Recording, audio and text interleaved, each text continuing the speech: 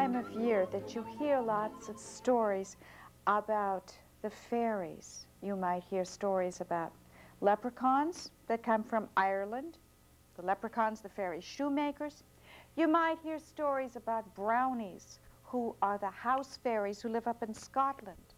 Or you might hear the stories of the fairy queen who lives in England. Now, a lot of these stories are told by ordinary people about their personal encounters with leprechauns and brownies and fairies. But then there's a whole other set of stories that were written by authors using fairies as characters in stories or plays. Shakespeare wrote a lot of plays about witches and fairies. And this is a story of that kind. Though this is a story about fairies, it's also a story about jumping rope. Now, do you all know the jump rope rhyme, teddy bear? Yes. Yes. Okay, let's do teddy bear. Teddy bear, turn around. Teddy bear, touch the ground. Teddy bear, show your shoe. Teddy bear, that will do. Teddy bear, go upstairs. Teddy bear, say your prayers. Teddy bear, turn off the light. Teddy bear, say good night. Well, this is my very favorite story of all times. And the name of this story is Elsie Piddock Skips in Her Sleep by the English author Eleanor Farjeon. Now, Elsie Piddock lived in Glynn, under Mount Caburn, where a lot of other little girls lived too. They lived mostly on bread and butter because their mothers were too poor to buy them cake. When Elsie was just a little tiny baby, lying in her cradle, outside her window in the lane, she could hear the big schoolgirls jumping rope. And she heard the slap, slap, slap of the jump rope hitting the ground.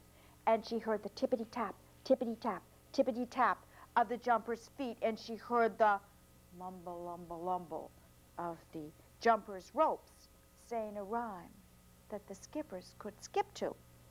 Now, when she got to be a bigger girl and could understand words, that mumble-lumble-lumble turned into words that went like this. Andy, spandy, sugar-dee, candy, French almond rock. Bread and butter for your supper's all your mother's got. The second part of the rhyme went twice as fast as the first part. And Elsie, sitting in her little high chair, always ate her bread and butter in time to the rhyme. And she wished she had some sugar-y candy to eat during the first part of the rhyme, but she never did. Now, when Elsie was 3 years old, she asked her mother for a skipping rope. "You're too little," said her mother. "Wait till you're a bigger girl." Elsie didn't say anything. She just pouted.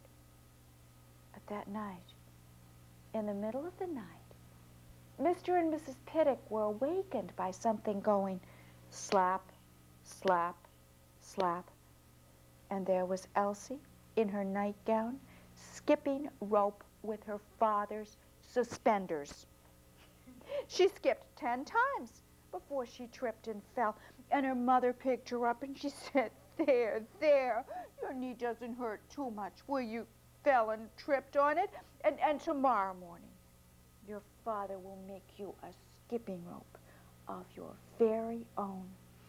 And Mr. Piddock was as good as his word. Before he went to work the next morning, he took a little rope just the right size for tiny little Elsie, and he fit 2 wooden handles on each end.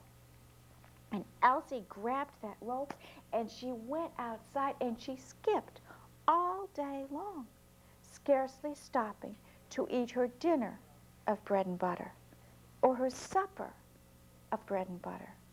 And after supper, when the big schoolgirls came out to skip in the lane, Elsie skipped with the best of them. And Joan Challen, who was the champion skipper of them all, said, "Why, look at little Elsie Piddock, skipping as never so." And they all called their mothers to come and see her, and all the mothers said, "Well, little Elsie Piddock is a born skipper." Now, by the time Elsie was 4, she could skip better than all the older girls, whether in Andy Spandy or Lady, Lady, Drop Your Purse or Charlie Parley Stole Some Barley. And by the time she was 5, her name and fame had spread for miles around. And by the time she was 6, the fairies had heard of her. Now, the fairies were very fond of skipping themselves, and every night in the moonlight they would gather on the top of Mount Caburn, and they would chant, "The high skip, the sly skip, the skip like a feather, the long skip, the strong skip, and the skip all together, the fast skip, the last skip, and the skip double, double, the toe skip, the slow skip, and the skip against trouble." Now, all of those skips had special magical meanings, and they were taught to them by their skipping master, whose name was Andy Spandy. Now, Andy Spandy was very proud of his fairies. He thought they skipped better than the fairies from all around those parts. And one night, he praised Fairy Fleafoot for skipping well, and he scolded Fairy Heels o' Lead for skipping badly. And Heels o' Lead said, "There's a little girl in Glyn who could skip Fleafoot round the moon and back again. A born skipper she is, and she skips as never so." "What is her name?" said Andy Spandy. "Her name is Elsie Piddock," said Fairy Heels o' Lead. "Bring her here," said Andy Spandy. And Fairy Heels o' Lead went to Elsie's house and stuck her head in at Elsie's bedroom window, and she said, "Elsie Piddock, Elsie Piddock, there's a skipping match on Caburn, and Fairy Fleafoot says she can skip better than you can." Now, Elsie was fast asleep, but somehow those words worked their way into her dream, and still sleeping, she got up out of her little bed, picked up her skipping rope, and in her nightgown followed Fairy Heels o' Lead to the top of Mount Caburn. And there was Andy Spandy and all of the fairies. And Andy Spandy said, "Skip, Elsie Piddock, and show us what you're worth." And Elsie twirled her little rope, and she skipped, "Andy Spandy, sugar-dee candy, French almond rock, bread and butter for your supper's all your mother's got." Said Andy Spandy. "Very good, as far as it goes. Now let's see how far it does go. Stand forth, Elsie, and Fleafoot for the long skip." Now, if Elsie had been awake, she wouldn't have known what he meant, but since she was sound asleep, she understood him perfectly. She skipped along the ground as far as she could go, about 12 feet. And then Fleafoot did the long skip, and she skipped right out of sight. Said Andy Spandy. "Stand forth, Elsie, and Fleafoot for the strong skip." Once again, Elsie understood exactly what she was supposed to do. She skipped very strongly, digging her heels into the dirt. And then Fleafoot did the strong skip, and she sank into the earth up to her waist. said Andy Spandy. Now, let us see you do the skip all together. And all of the fairies ran and got their skipping ropes, and they all skipped hour after hour after hour, till one by one they dropped out of exhaustion. But Elsie never stopped skipping. When the first light of dawn shone in the sky, she was the only one left. And Andy Spandy said, Elsie Piddock, you are a born skipper. Come to the top of Mount Caburn once a month when the moon is new, and I will teach you all the magical fairy skips. And at the end of a year's time, I warrant there won't be a fairy or a mortal who can touch you.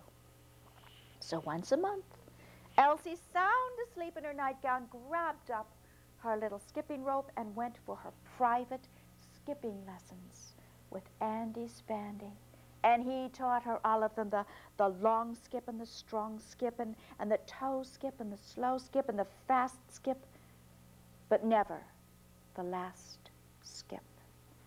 And at the end of a year's time, he said, I have taught you all I know. Give me your skipping rope, and you shall have a prize. And Elsie handed him the tiny little rope, and he took each wooden handle and licked it.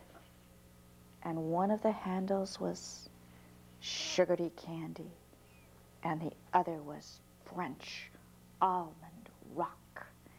There, he said, no matter how much of this candy you eat, it will never grow less, and you will have candy for the rest of your life.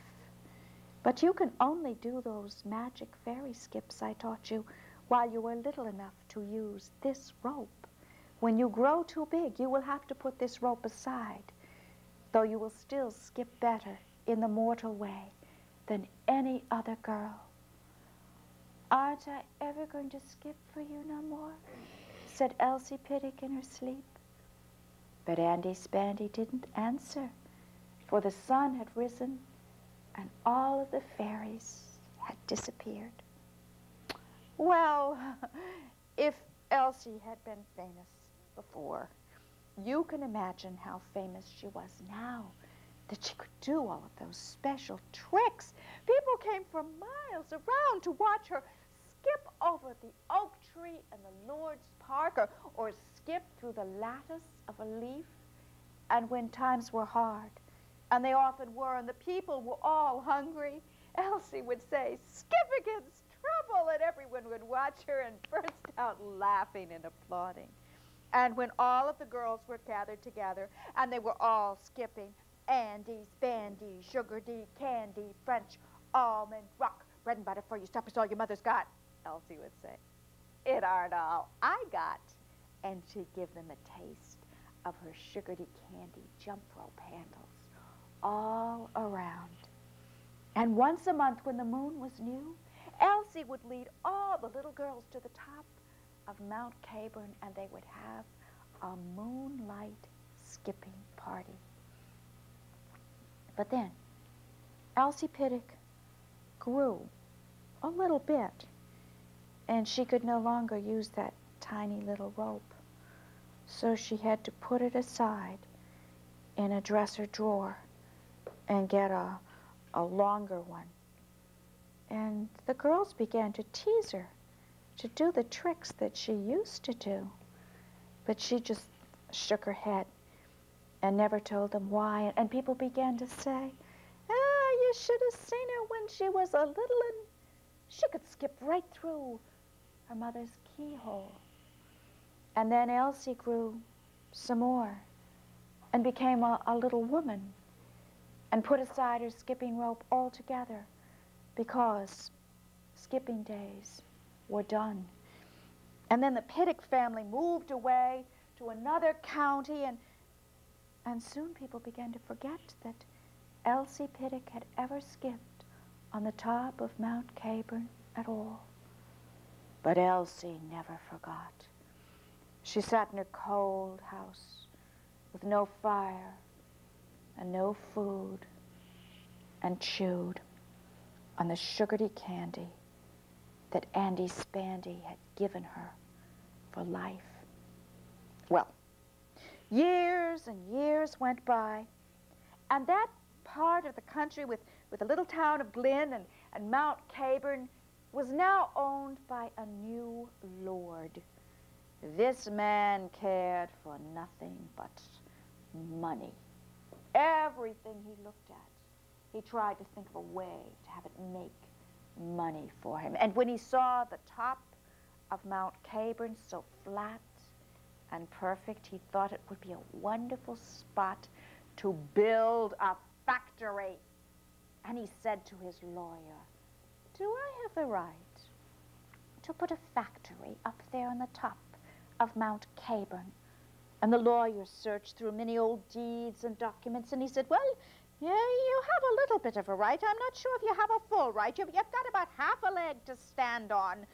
So the Lord took a fence, and he put it all around the top of Mount Caburn so no one could go up there at all. And all of the people were so upset because for centuries Mount Caburn had belonged to them, and they could go up there whenever they wanted to. All of the men met at the tavern. And John Maltman, who was the leader of them all, said, "Well, if my daughter can't go up there once a month when the moon is new and skip it, it will break her heart. And my Marjorie's too," said another man, and my Elizabeth's, for nearly all of the men had a daughter whose delight it was to skip in the new moon on the top of Mount Caburn.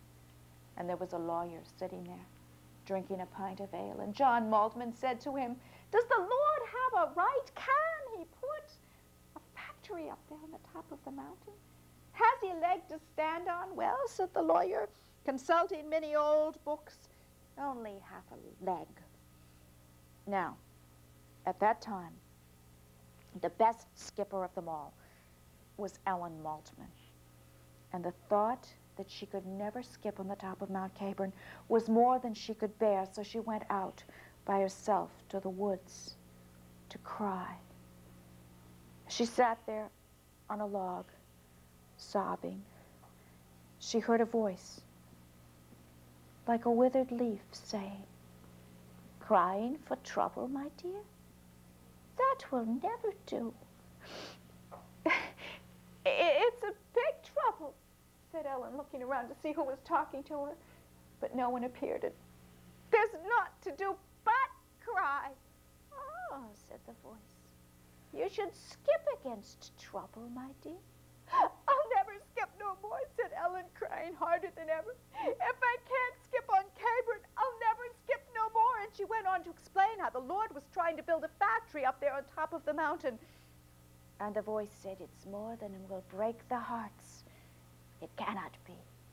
It must not be. What is your name, child?"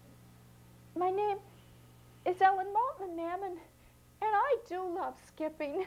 I can skip anybody down, and they say I skip is never so." "Oh, they do they?" said the voice. "Well, Ellen, run you home and tell him this. The Lord shall build his factory on the top of Mount Caburn, but before he begins to build, every skipper who has ever skipped there shall skip for one last party. And when the last skipper has skipped the last skip, he may lay his first brick, and let it be drawn up by lawyers, Ellen, and signed and sealed." Well, Ellen went back home, and she told everyone what this strange voice had told her in the woods. And at first it sounded like a crazy idea, but somehow some of the determination in that voice got into Ellen, and the people began to think that it was the thing to do. And the Lord, when he heard the people's demands, burst out laughing. "I'm going to have my factory up there after all. Let them have their stupid skipping party." So he had his lawyer draw up a piece of paper that says, "When the last skipper skips the last skip, the Lord may lay his first brick." And it was signed and sealed. Well, it was the time of the new moon, when the great skipping party was to take place. And all of the people went to the top of Mount Caburn, and the Lord had had the fence taken down for this occasion. And the Lord went up with his lawyer and all of his friends, and there were other people there, others that they could not see. Andy Spandy and his fairy band, for their delight was to skip on Mount Caburn too. So the Lord raised his arm and said, "Let the skipping begin." Well, the little girls skipped in the order of their ages, and the tiniest little 3-year-olds started first, and they could only skip 1 or 2 times, and then they tripped and fell, and the Lord and his friends laughed at them. But the people were far too upset. This was a serious matter. They were not laughing. And then the girls got older, and the skipping got better. And in the thick of the school children, the Lord said, "This is going to take some time." And when it was Ellen Maltman's turn, and she went into her thousands, the Lord grew restive. But even Ellen, who could skip as never so, at last tired and tripped and fell. None lasted even half her time. Then the teenage girls skipped, and then the young mothers, and then the middle-aged women, and at last there was only one woman left, a fat old lady of 73. "Soon done," said the Lord. And the old woman twirled her rope and tripped and fell. "Now," said the Lord, "I will lay my first brick." "No, if you please," said a voice from the crowd. "It is my turn now." And out of the crowd came a tiny old woman. "You," said the Lord. "Who are you?" "My name is Elsie Piddock, if you please, and I am 109 years old. But as a child I skipped on the top of Mount Caburn." Elsie Piddock, Elsie Piddock. The name went through the crowd, and Ellen Maltman said, "Oh, Mom, I thought Elsie Piddock was just a story." "Nay," said the fat old lady who'd skipped last. "Elsie Piddock was no story. My mother, Joan, skipped with her and told me tales you wouldn't believe of." And Andy Spandy and his fairy team cheered silently, for they had seen the skipping rope in the old woman's hands. One of the handles was sugary candy, and the other was French almond rock. But the Lord had never heard of Elsie Piddock, so he said, "Well, one more skip for an old woman's bones. Skip, Elsie Piddock, and show us what you're worth." So Elsie twirled a rope, and she skipped. Andy Spandy, sugary candy, French almond rock. "Bread and butter for your supper, all your mother's got." "Wonderful," said the Lord. "Wonderful for such an old woman." But Ellen Maltman, who knew, said, "Oh, Mom, it's wonderful for anybody." And Mom, too, could see. She's skipping in her sleep. It's true. Elsie Piddock, shrunk to the size of a 7-year-old, fast asleep, was skipping hour after hour with her baby rope, which was up to all its old tricks again. "Will the woman never stop?"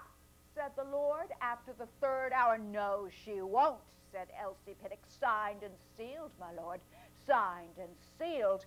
"And hang it all," said the Lord. "Skippers no skip, signed and sealed or not. She's mad. It doesn't hold with a mad woman. I'm going to lay my first brick." And he put the brick down on the ground. "Now," said Elsie, "for a strong skip." And she skipped on top of the brick, and it was pushed way down into the ground, and the Lord went into the hole after Elsie. And Elsie came up, still skipping, blither than ever, but the Lord never came up. The lawyer looked down the hole. There was no seeing him. He felt down the hole. There was no feeling him. He threw a pebble down the hole and never heard it fall. So strongly had Elsie Piddock skipped the strong skip. So Caburn was saved for the people forever. And the lawyer and all the Lord's friends went home, and Elsie Piddock called out, "Skip against trouble," and everyone went home laughing.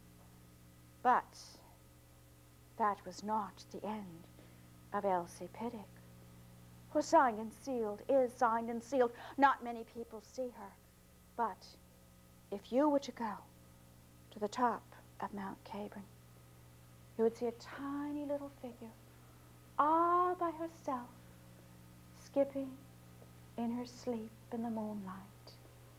And you would hear a voice like the voice of a withered leaf saying, "Andy, Spandy, sugar tea, candy, French, almond rock, bread and butter for your suppers, all your mother's got.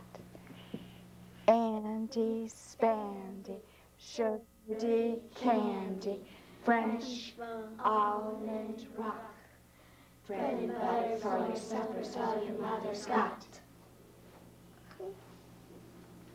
She's still up there. She had to just keep staying there because that was the bargain.